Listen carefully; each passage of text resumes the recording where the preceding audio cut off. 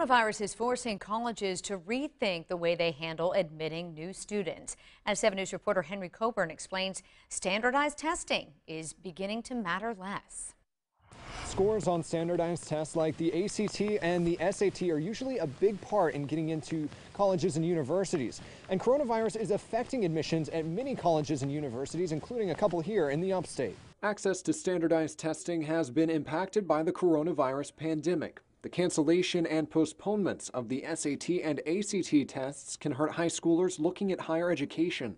Certainly every student has been limited in their options and their opportunities because of coronavirus, because of quarantine and those situations. Brandon Stilley is the vice president for enrollment at Wofford College.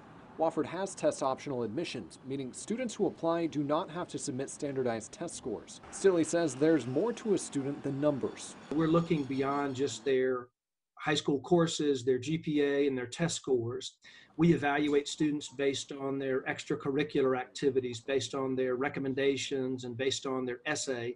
The test optional approach has been in place for 3 years now at Wofford, but because of coronavirus, it's a growing trend nationwide. That's led lots of colleges to go test optional, some for a year, some for another period of time experimentally, and then others, I think, have just decided to go test optional until they make another decision. Here in the upstate, Converse College decided to adopt test optional admissions before the pandemic started. Also, the college will begin to allow male students for the first time this fall, a change that was initially set to roll out in 2021. And talking a little bit more about those standardized testing scores, the ACT is set next for June 13th, and then the SAT is set next for August. In Spartanburg, I'm Henry Coburn, 7 News.